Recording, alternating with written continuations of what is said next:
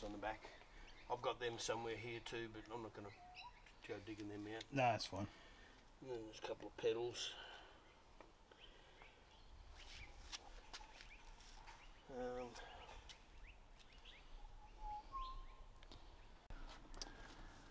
Alrighty, let's go, Dad. What have we got here? Finally getting around to building my Cyclekart. I'm building a replica A model 1929 A model Speedster that Fangio raced back in the early 30s and late 20s. He started his career in motor racing in a Ford, even though he's renowned Ferrari and a European driver. So what we've done is we've got all the components so far that we can, and we've laid them all out here to give us an idea of what we have, what's going to go where, and also to present a starting point of where we're going to build. So we've got different components here. The fuel tank on the original A model Ford is behind the passenger, or behind the driver and the passenger, and the shape of it I've incorporated into an old stainless steel tub, and I'm going to use that as an interpretation of the rear fuel tank, but also I'll use it to cover the engine so that it hides the engine away. It doesn't look so obvious that there's an engine at the back instead of the front. All right, let's show them what you mean. Okay, this is what I mean by the fuel tank. This is the tub that I'm going to use as a fuel tank, as an interpretation of the original fuel tank, and it'll be cut and shaped and changed to what it is now. And then this will become the engine cover for our engine, obviously, and that'll sit behind the seat, which fits into the T-bucket style of the original race car. So yeah, the whole idea of anything in Cyclekart is to try and make something else work into what you're trying to interpret it into. There's no rules, there's no set plans of how you do things. It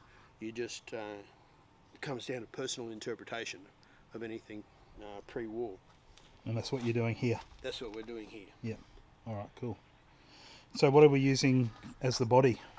Okay, well, so far what I've got here is, you can see it's a roll of sheet metal, and that's actually the outer skin of the hot water system, and I'll use that as the bonnet and the front part of the body as we move forward past the chassis build and all that sort of thing. Right. So that's what that big roll of sheet metal is. Right. It will be the front body. All right, what else have we got here? Anything else that's cool to point out?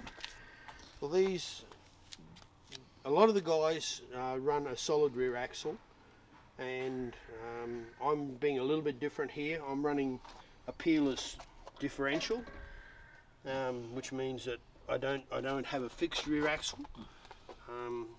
It can be, there's pluses and minuses to that, particularly when you're racing, but there's not a lot of racing goes on out here in Australia, so I'm not worried about that at all. And so you've got the engine. From the engine drives the variable speed clutch. The variable speed clutch drives a chain sprocket attached to the diff, and the diffs are obviously attached to the wheels, and that's how you move along. The wheels, they're just an aftermarket wheel that I found online. Originally, most of the guys in the States use the Honda wheels, which is this style of wheel. They use these because they've found them to be fairly successful, or very successful, but that's what they use. But they're really hard to find here and ridiculously expensive. So I'm going with these wheels that I've found online, and we'll just see how it goes. All right, and you got a front spring here. Yeah, the front suspension is usually 2 leaf springs. I'm doing a transverse front spring to sit into the original format of the A model Ford. So that's why single front spring with a front axle and the wheels attached on that. All right. So what have we got here? About, you say about 90%? I'm about 90% of components. Some are still packed away. Yep. But yeah, I've got about 90%. So I'm at the stage now where I'm ready to start building the chassis. And because of my health issues, I manufactured these stools and stands here so that I can I've got to make some brackets up here so I can use this to sit the chassis up at this height so I can work on it properly without injuring myself. Cool. That's what this is all about. And we got a couple of things here in the background that we can give people a little bit of a tease about. What's that behind the covers over there? Behind the covers over here is my 1929 Riley Speedster.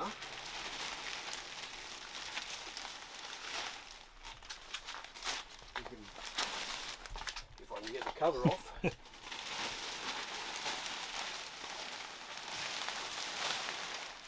Cool. Don't show them too much, but... No. That's, I've got a 1929 Riley Speedster. Currently a friend of mine is rebuilding the magnetos because they're one of the failings of that particular model of car. And I've probably got the last 2 magnetos on the planet. And he's fortunate that I'm fortunate that he has qualified and old enough to be able to fix these things, because he's the last man in Australia that's going to be able to fix these cool. these particular items. So that's a 1929 1929 Riley. Not Riley. So we'll have more videos about that coming as well. Yes, yes. And then what have we got over on the other side? I've also got a 1927 Oakland Roadster, and it's in original format. It's in an original condition. It's quite a rare car in the fact that it's 100% original. All the timber framework is original. Yeah, everything is just, it is truly a survivor of the past, a rare survivor. Cool. And we'll have videos about that coming back to life as well. Yeah, we'll do some footage on that as well. Okay, cool. Well, let's get back to the Cyclekart. Yeah. All right, so we've had a look at we've laid the bulk of the Cyclekart outside. We've had a look at what you think it's going to look like. This is what you've been working on. What have we got here? This is our origins of the interpretation of my Cyclekart. So I've got a Cyclekart that I'm working on duplicating, and this is the particular Cyclekart that I'm going to reproduce into it. This is a particular racing car that I'm going to introduce into a Cyclekart. And if you look at and I've done a drawing to help myself with obvious dimensions and everything associated with the Cyclekart. And if you look at this particular part here, this is normally where the original fuel tank is, and that's where that stainless steel tub is going to cover the engine. So that'll be the stainless steel tub, which will end up looking like the original. You got a photo of the fuel? I do have a complete photo of the car here somewhere. Okay, so that fuel tank there. Yep. Is going to be the cover for my Cyclekart engine. Cool. So that bit there, yep, is going to be going there, and that will be that stainless steel tub. Cool. and the roll of sheet metal will end up being the bonnet and the front section of the bodywork, which is obviously this part here. Cool. And you were showing me before you had an idea of how you were going to do this part on the, I guess it's the visor part of it? Yeah. I'm not the best panel beater in the world, and I'm too old and fatigued these days to go through the effort of doing it to the level that's required. Yep. So I've come up with alternatives of how to get shapes. So I've got the windscreen front part of the cowl here that is shaped like that. So what I've worked out is that I can utilise a wheelbarrow, and if I utilise a wheelbarrow, I can turn the wheelbarrow on its end and still obtain this shape that I require to get the interpretation of the dashboard. Yeah, cool. So this is like this is going to be an example of the sort of ingenuity and personal touch that goes into Cyclekart. That's right. Yeah, and that's the fun of it as well, is trying to make something else achieve something totally different to what it was designed for. Yeah. And that's all part of the fun of making these things. Using your creativity and imagination, and not having to have tens of thousands of gear and fabrication equipment. You're on a budget too. I mean, the last thing you want is something like this to end up costing you $20,000. Yeah. You could quite easily do it, but you're working. I mean, I'm working on a budget of $2,000. Yeah. To build this thing, and I can't see why it's going to cost me any more than that. And it's just a matter of utilising other products to achieve the same results. Cool. You know, if I was to get that fuel tank engine cover made, that would cost me probably about maybe $1,000 to get that made. You can go to the hardware and spend $50 on a wheelbarrow. And I go down to the dump and I pick up an old tub and make it myself. Yeah. So it's just economics, ingenuity, and vision as to what you can do with something else. So as of making this video today, how far away do you reckon we are from getting the Cyclekart? I would say probably about 3 months. 3 months from now, yeah. In real time, in my real time. Yep, cool. Because you still got life to achieve and things to do. So this is the planning and preparation stage. You've got 90% of the gear. You've got the vision. We've got it laid out. So I guess the next video will probably be the first stages of getting it put together. Yeah, the first stage will be the chassis build. Okay. And then we'll go from there. All right, cool. So the next video that we'll put up for the Cyclekart will be the chassis build. The chassis build. All right, cool. All right, well, I think that'll wrap it up for today. Anything you want to say to everyone before we sign off? Stay tuned. It's good fun.